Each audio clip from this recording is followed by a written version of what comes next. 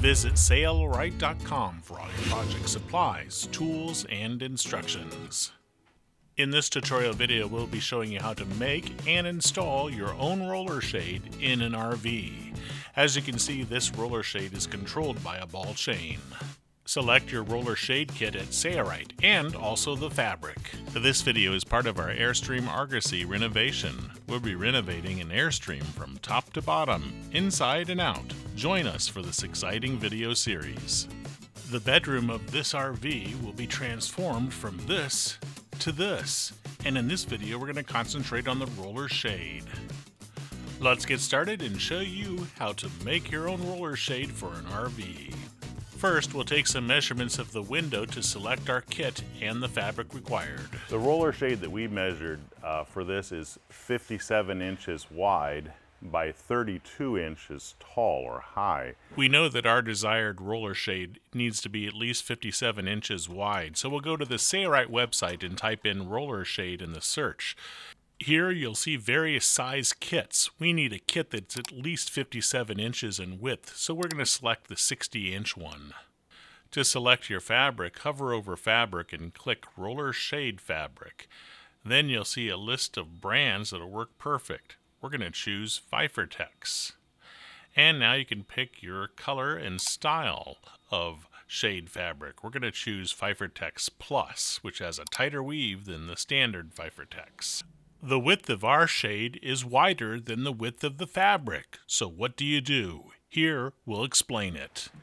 The roller shade that we measured for this is 57 inches wide by 32 inches tall or high, and we have a 54-inch wide fabric. So 54 inches is not going to achieve our width, but our fabric is a solid color, as you can see here, so we can run the fabric across the running length of the fabric to achieve our width measurement. And since our height measurement is 32 inches, all I need to add to that is the 12 extra inches plus the cutoff for the strip at the bottom that's 3/4 of an inch. So I have plenty of fabric because of the fact that this fabric is a 54-inch wide fabric if I run the width along the running length of the fabric. Why do we need to add 12 inches to the desired height of the shade? That extra fabric must stay wrapped around the roller when the shade is extended all the way down. Now that we have the roller shade kit, we can now mount the brackets to our desired location. You'll notice that there are two sets of brackets. One has a longer mounting surface and it can be used, or if you need a shorter mounting surface, in other words you're putting it on a head rail that's not as wide, you can use a shorter one, so it's your choice. I'm going to come 1 inch outside of here. This is just my preference. I want to mark it very lightly, and then I'm going to use a straight edge to come up and to make sure that I have that mount so that it's nice and straight here. And then I'm going to mark here with my pencil, and I'm going to put that 1 inch away from the edge here on the other side as well. So I can mount the bracket to the wall like this. There's my line, right like that, or even up higher, or I can mount it here. And this is what I think I'm going to do because I believe that this should be stronger than the wall. So I'm going to put it right here, and it is in line with the line that I struck here, and I'm just going to screw it at that location. The screws are included with the kit.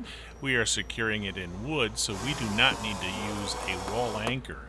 If you secure it in drywall or in masonry, you'll need to use the appropriate anchor. Do the same for the opposite side.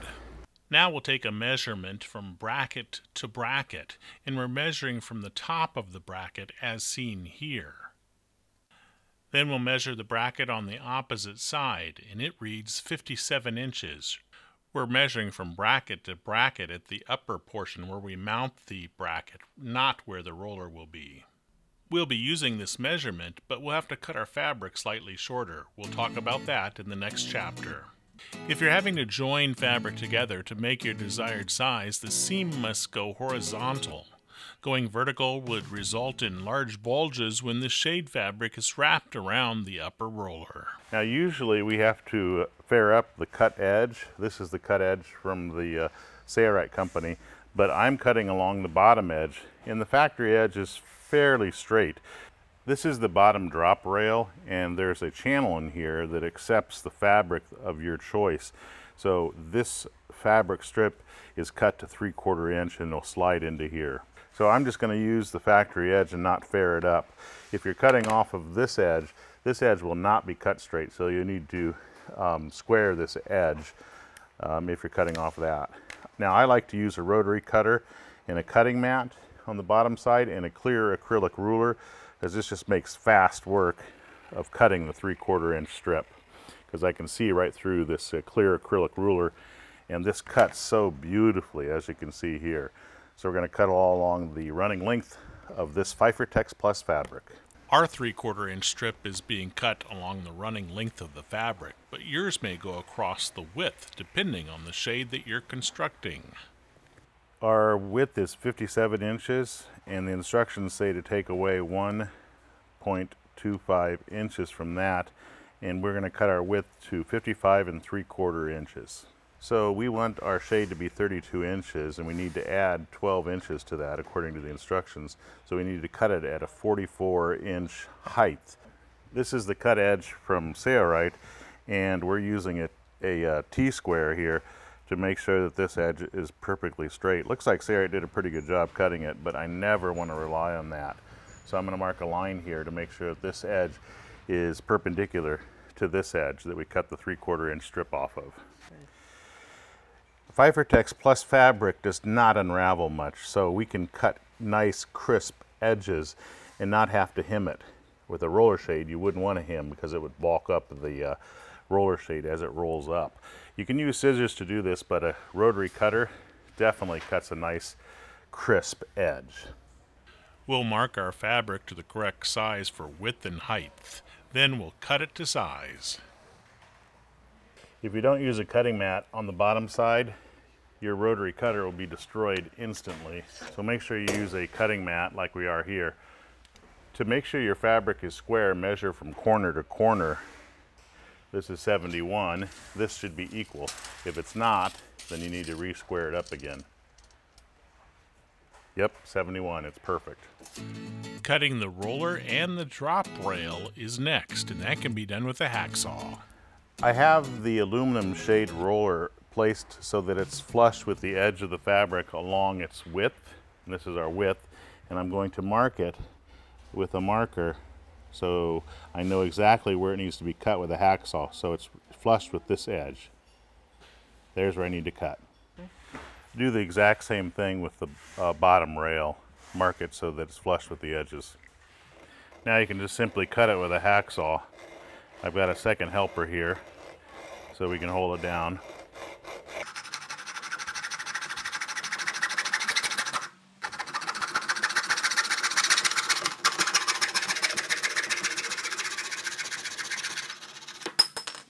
And we'll do the same thing with the bottom rail. It's aluminum, so it cuts pretty easily, as long as you have a good blade in your hacksaw. Now we'll attach the fabric to the roller via the double-sided tape.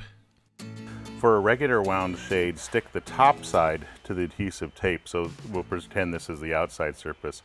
For an irregular wound shade, you would stick the underside to the tape. So if this were the underside, it'd go like that. Ours doesn't have a right side or a wrong side, so it doesn't really matter. This illustration should help show how a regular versus a reverse wind roller shade works. We'll peel off this transfer paper, and that reveals the sticky tape. So see how I've stuck it so that it's flush and right on that line, and then I'll just follow down the length of this shade, sticking it over top of that line, because otherwise it won't roll straight. Pretty easy.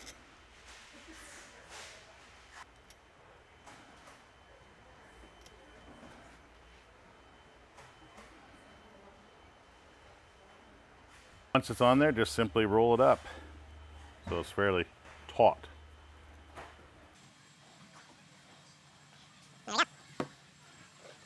Next, onto the end of the fabric, we'll install the bottom drop rail. The blue plastic insert tape has an adhesive on the back side. Simply peel off the paper, revealing the double-sided tape, and stick it to the bottom edge of the fabric, so it's flush with the bottom edge. Cut off the excess so that it's flush. Then we're going to staple in the center of the blue tape, very close to the raw edge, with a good stapler, and about every 3 to 4 inches apart, again in the center of the blue tape, or as close as possible to the center. Doesn't have to be exact. All the way down its length. And then make sure you put one all the way on the end, very close to the opposite end, as we did here. There are a couple ways that this can be inserted into the bottom rail. This is the way I like to do it, and what I'm showing you is a little example piece so that you can see how the fabric comes around here, folds around here, and comes up here. This way, when you put tension on it, it's really not going to come loose because the fabric's actually folded under here. So we're going to install it just like you see here. This is our outside surface, because we're going to have our shade with our fabric up against our window like this. You can also have it like this and do it that way, and this could be your outside surface if you want the fabric to roll over the top. We don't want it that way, so we're going to lay it like this. And I'm going to take this and fold it here at the end like that. And initially this will be a little bit difficult to install, but I'm going to start it at the top here and push this in, and it'll be a little bit stubborn, but once it goes in there it's not bad at all, because I'm forcing the fabric to kind of take a turn here, and there's not a lot of room in here either. So there, now I've got it inserted, and now it's just a matter of pulling it through.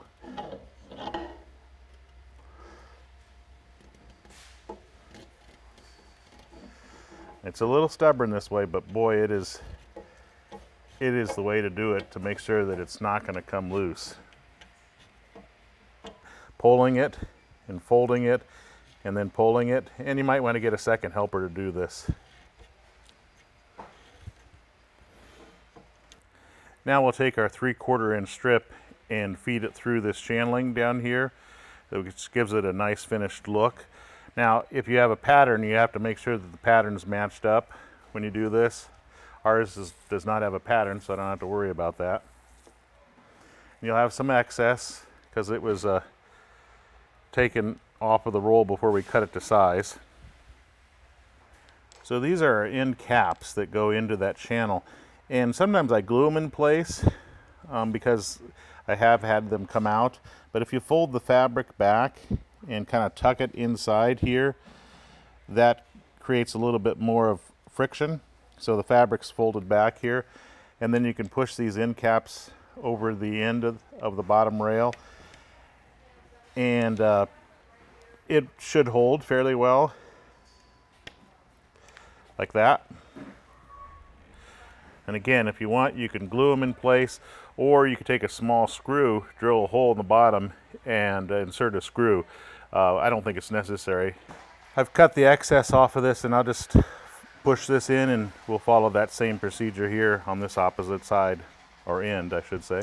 We're going to calculate for the length of ball chain, cut it to size, and then insert it in the clutch. The height of the shade, which is 32, or the length they call it, 32 times 1.6, because we're going to cut the ball chain, is 51.2. Now this can be varied if you'd like the chain shorter, or if you have a very high window and you want to be able to grab the chain easily, then you can cut the chain, the ball chain longer if you'd like. 51.2, I'm going to just come close to it so I can round. This is our clutch system, and we want to operate the shade on the right hand side, and it's going to come down basically like this. So this is my back side here, because it's going to be like this. So what I'm going to do, you can see here there are notches in here, and there's a one notch that's different than all the rest, and that's this one right here. It has a spot for 2 balls to go in it. This just is a 1 slot. So what I'm going to do, since this is the back side, back here, I'm going to insert the ball chain underneath this bar and into this 2-hot hole slot. Now this rotates with a little bit of stiffness, so I'm going to position that ball up towards the top here and then just feed it on and around.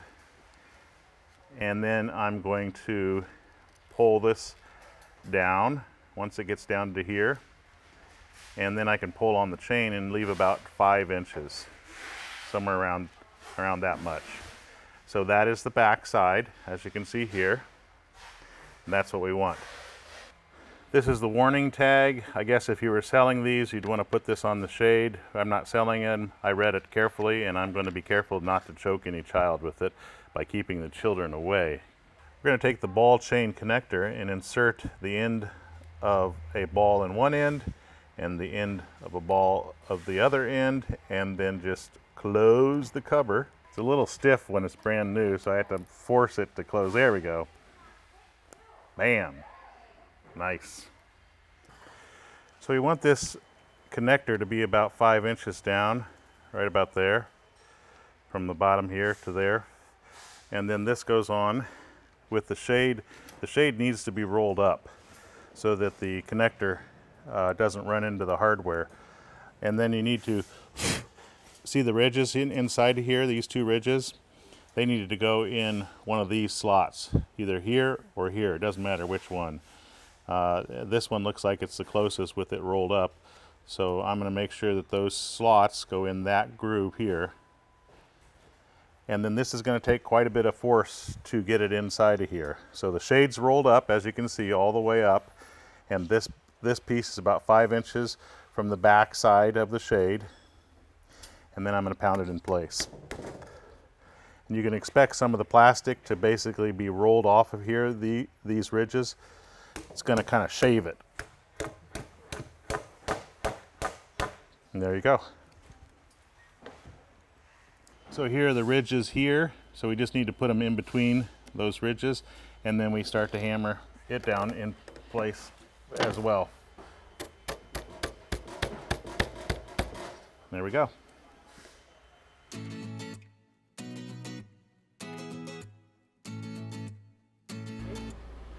So you can see the end here. It has a little bracket that has little prongs, and those prongs go into the end bracket here. So I'm just going to push it in there and make sure that they are seated by pushing down. So this end just pushes in and will snap in as such. Good. I'm going to raise the shade to where I want it to stop. You can set this anywhere you want. I'm going to have it stop all the way at the top here. I'm going to grab the ball chain and I'm going to put a stopper on this ball chain, and there's an opening at the bottom, so you just push this on and then roll it around like that. So the ball chain is installed. So now when I raise the shade, it stops at that location. Now let's determine where we want it to stop at the bottom side. Let's see, yeah, that right there. So now I'm going to take my finger on this side and I'm going to hold on to that ball and now pull it out, and I'm going to install one here, and then just snaps into place. So now when I lower the shade, it stops at that location right where I want it to. Okay. So I've installed one screw into this clip. This is a safety clip, and it just goes on like that. And we want it in a position that still makes it easy for us to operate the shade, so you don't want it super tight, because otherwise you can have problems. And I want it over here, so it's coming almost straight down. So I'm going to screw it in at that location, and hopefully going to hit something fairly solid in our wall. So that's too tight. That's about perfect. So this is a preventer for children from getting hurt. Yeah, that's good right there.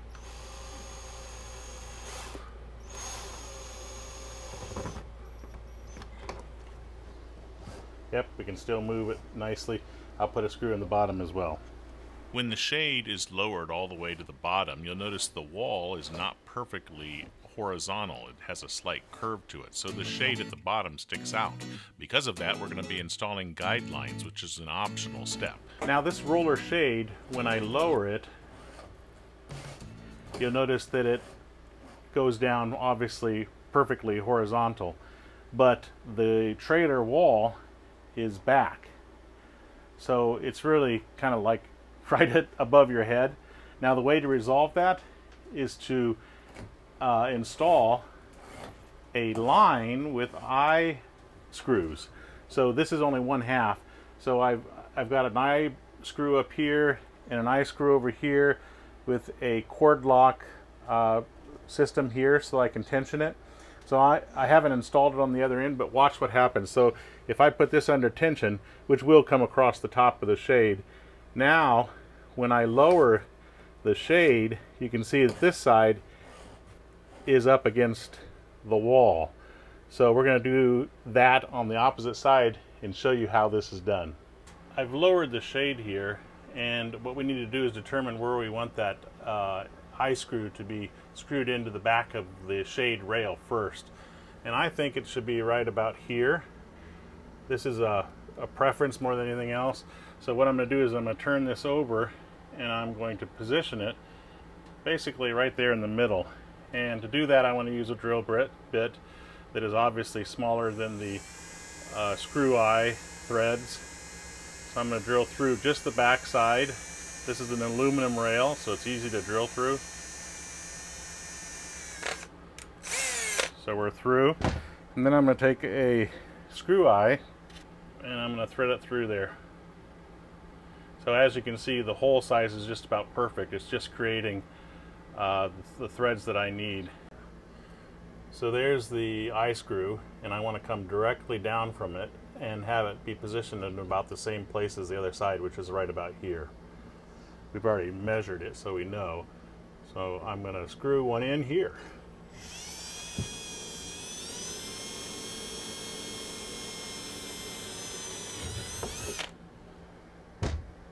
So we want this one to go horizontal, like that. We want this one to be like that so the line can run straight up. Now it's pretty easy to take this down, and we even have our chain bead still attached. Just raise this side, push it over to that side because it's got a spring-loaded end, and then just set it down. Now there are all kinds of holes up here from previous applications. We don't want to put it down here because it'll come in contact with our roll. We want to put it as high as possible. That hole is actually perfect, but it's too big for the eye screw that I have. So I'm going to just put one right beside it. But being up here should allow us plenty of room. And even if you go in at an angle, kind of like what I'm doing, it's still going to work.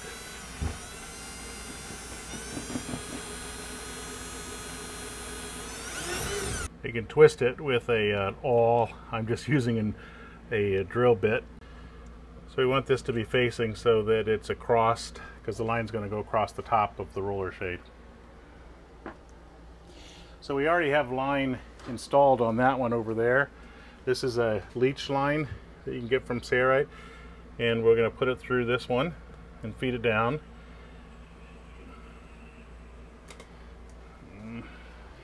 Now we need to put the shade back up, and you really want to start with this end, not the spring-loaded end, and get it installed in its bracket. And then I'll have somebody on that end install it in that bracket.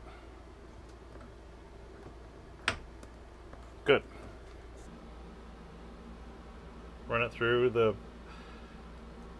eye screw there, and then you can let this relax. I'm going to open up the body to the orb and feed the line through, and then just pull the orb all the way up to our eye screw. And then I'll tension it. It doesn't need a ton of tension, just needs to be fairly taut. There we go. And now she's tight. And what I'll do is I'll take a hot knife, and I'm just going to leave a little bit of extra line just in case I need some sometime, and this will just seal the end. You can use scissors and burn the end of the line too with that. And there we go. Okay, so now That line keeps that shade up against our curved surface.